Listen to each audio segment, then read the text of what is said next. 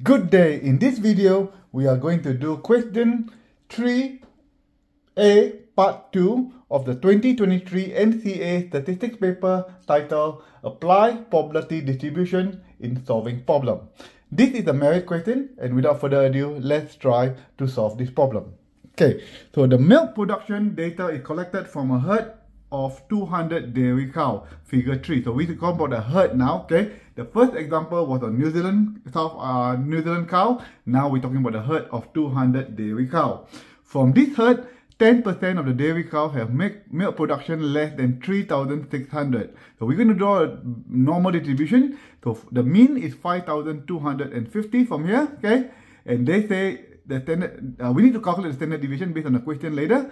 And we know that less than 3006 is 0.1 or 10%. Okay, so suggest possible suitable values of the parameter of the normal distribution model that could be used to model the milk production per season for this particular herd. Support your answer with statistical reasoning. Okay, so we are going to do inverse normal because we need to calculate the standard deviation. In other words, we need to calculate the mean and the standard deviation. The mean is found 5250, and we are going to calculate the second parameter, which is the standard deviation. To calculate standard deviation, we need to do the inverse Poisson, inverse normal, and we need to standardize it first. So to standardize this graph, the standard deviation becomes 1 and the mean becomes 0. Then we need to calculate the z. Once we found the z, we're going to use this formula, x minus mu minus sigma equal to z, and solve for your sigma. So we're going to do that by standardize the data. So I'm going to put the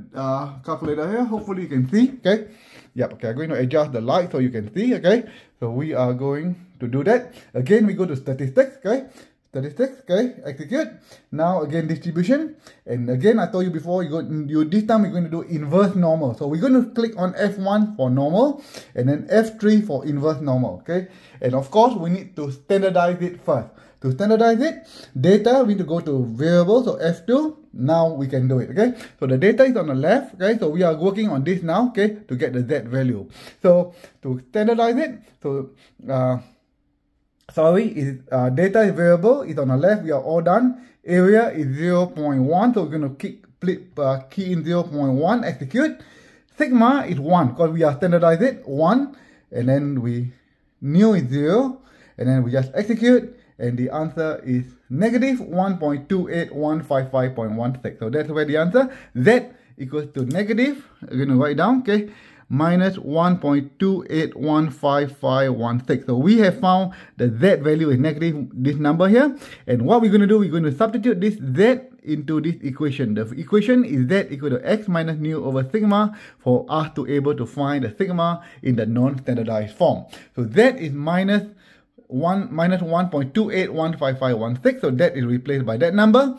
X is your number here, 3006, minus the mean is 5250, because now we are working on the non-standardized, and the sigma is what we're going to find. So we are going to solve this now, okay? So to do that, we just need to minus 3006 by 5250, it's going to be minus 1650. So this remains.